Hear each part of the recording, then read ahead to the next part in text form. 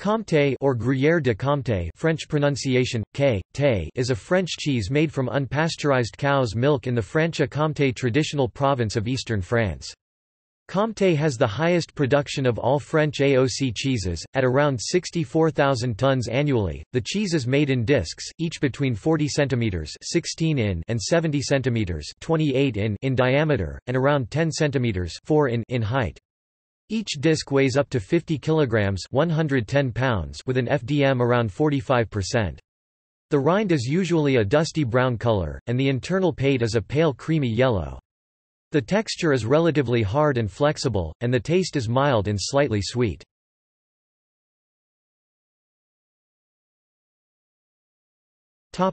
Production. Fresh from the farm, milk is poured into large copper vats where it is gently warmed. Each cheese requires up to 600 liters (160 US gal) of milk. Rennet is added, causing the milk to coagulate. The curds are then cut into tiny white grains that are the size of rice or wheat, which are then stirred before being heated again for around 30 minutes. The contents are then placed into molds and the whey is pressed out. After several hours the mold is opened and left to mature in cellars, first for a few weeks at the dairy, and then over several months elsewhere. The manufacture of Comté has been controlled by AOC regulations since it became one of the first cheeses to receive AOC recognition in 1958, with full regulations introduced in 1976. The AOC regulations for Comté prescribe only milk from Montbéliard or French Simmental cows or crossbreeds of the two is permitted. There must be no more than 1.3 cows per hectare of pasture. Fertilization of pasture is limited, and cows may only be fed fresh, natural feed, with no silage. The milk must be transported to the site of production immediately after milking. Renneting must be carried out within a stipulated time after milking, according to the storage temperature of the milk. The milk must be used raw. Only one heating of the milk may occur, and that must be during renneting. The milk may be heated up to 56 C, 133 F. Salt may only be applied directly to the surface of the cheese. A casein label containing the date of production must be attached to the side of the cheese, and maturing must continue for at least 4 months.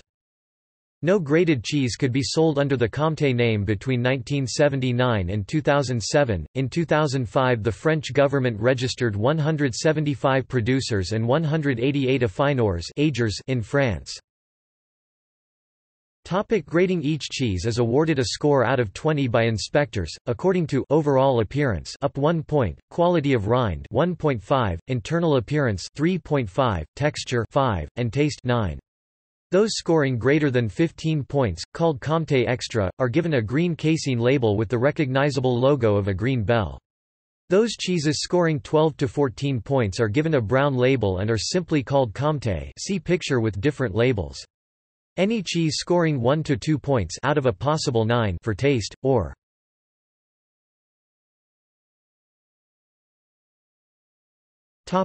Jury terroir. Comté is well known for its distinct terroir. The term terroir refers to a particular smell and taste that is derived from the immediate local environment and its traditional methods of production. Therefore, no two wheels of Comté taste alike. Its terroir has several causative factors including, having been made in 160 village-based fruitières cheese-making facilities in their specific region, owned by farmers who bring their own milk from their cows, strict production rules linking between place and product, and the seasonal environmental effects. Because of its uniqueness and unfamiliarity, Comté cheeses go through the process of jury terroir, where panels of trained volunteer tasters from Comté supply chain and from the region discuss and publish bi-monthly in the newsletter Les Nouvelles de Comté about the taste and their results. This jury terroir was created by Florence Barodier, the food scientist, to elaborate in response to a set of formidable challenges that Comté cheese underwent in the beginning for its unfamiliar taste and smell. The jury terroir is there to speak of all the richness in the tastes of a Comté.